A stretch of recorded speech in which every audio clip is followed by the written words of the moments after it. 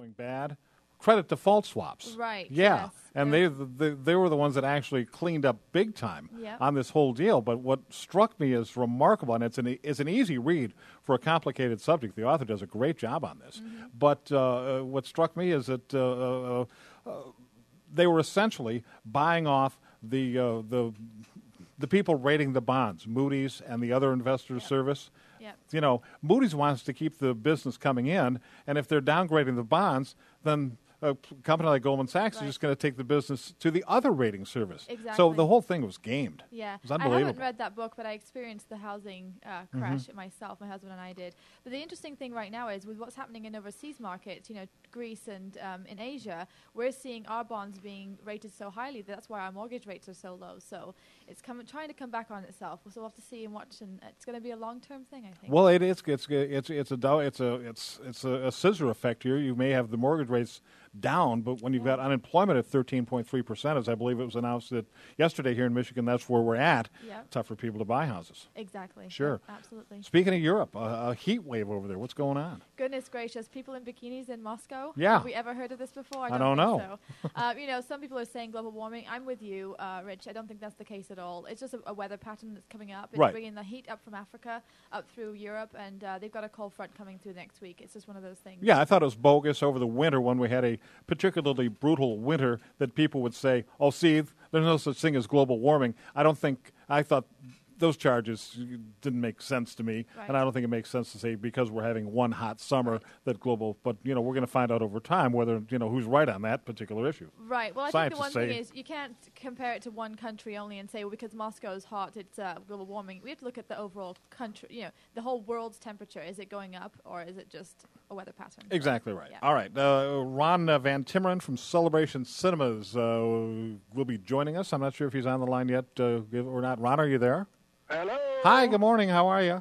I'm doing great. How you all doing? Super. I was hoping Nikki could stick around for our segment on movies because she's a little bit excited about one, Nikki. Yeah, Inception. Oh, Nikki, I saw it yesterday. It is awesome. Okay, now I'm even more excited. Yeah? No, wait a minute. Now, why are you excited? And don't tell me it's just DiCaprio. No, I'm actually not a DiCaprio fan. I'm excited for the girls were actually, they're not too excited about Leonardo there. I mean, he's okay. I mean, there's nothing to gush about, but I'm just excited about the effects and the storyline. It just seems Apparently he's no Johnny Depp. No. Well, he does a good job, but credit the director, Christopher Nolan, for putting together something totally like you've never seen before. And I love the review in Hollywood Reporter. It says, a devilishly complicated, fiendishly enjoyable sci-fi voyage across a dreamscape that is thoroughly compelling, easily the most original movie idea in ages. Amen, I say. Is that Michael Caine I just saw in the... Yeah, Michael Caine's got a real bit part there. And and the gal from that's the gal from Juno, isn't it? Page co-stars Joseph Gordon-Levitt, Cillian Murphy, Marianne Cotillard is in it. Nice cast, just incredible special effects and stunts, and just a wild ride. All 149 minutes of it. All right, what else we got coming up this weekend? Well, The Sorcerer's Apprentice, that opened up on Wednesday. Nicolas Cage, Jay Baruchel, Alfred Molina, and that. It's rated PG, kind of a action picture for the young PG crowd. Jerry Bruckheimer produced it, directed by the same guy that did National Treasure. So they're hoping to get a little lightning in a bottle. It's kind of Karate Kid meets Harry Potter with a little Ghostbusters thrown in.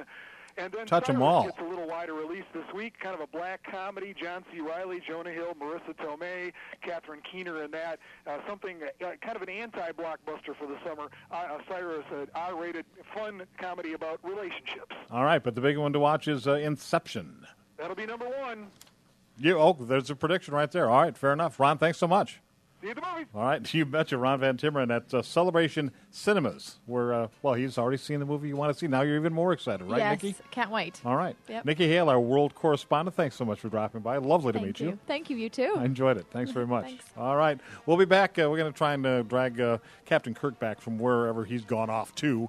And join us here for our next few segments as we continue on this Friday morning in the stead of one Michael Patrick Shields. Right here on the Michigan Talk Network. Hey, check us out on Facebook, why don't you?